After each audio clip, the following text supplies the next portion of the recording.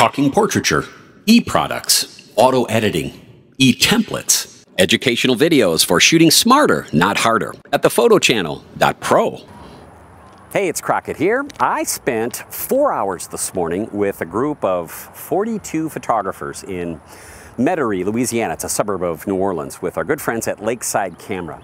And I did a couple seminars here this week, and then I invited people early Sunday morning to get up with me. Let's go to one of those New Orleans cemeteries.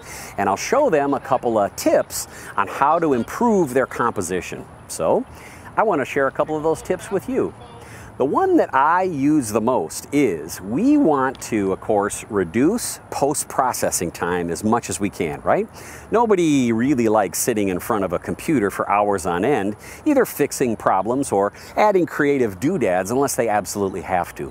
Well, what if you focused on how you're going to reduce post-processing by moving post-processing to pre-processing? Here's what I mean. When you take a look at the menu items inside your DSLR or your mirrorless camera, you'll find out there's a lot of really cool things in there. One of them in particular is black and white.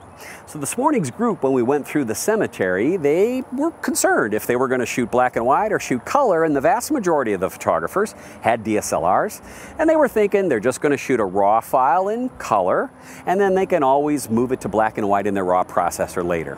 But here's one of the tips that I gave them on improving their images and reducing their post-processing. Try this. Try setting your camera to its black and white JPEG mode. Really.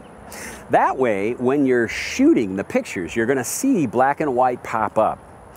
And you made that decision creatively to leap into shooting black and white. And what if you didn't have the safety net of a raw file? What if you had to set your exposure and maybe contrast values? And if you wanted to put a tint on your black and white?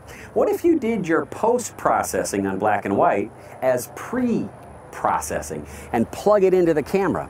That way, when you took a picture, or if you're shooting mirrorless, you'll see black and white in the viewfinder. When you take that black and white picture, you're seeing black and white. You're getting that closer feedback loop, and you know you don't have any room for mistakes. That will help you with your creative process and your composition process.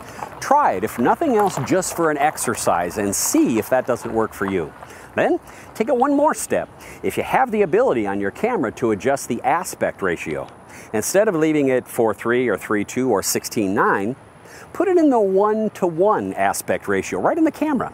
That will force you to shoot square, JPEG, black and white, and if you want to change the contrast or add a tint to it, go ahead and do it at that point.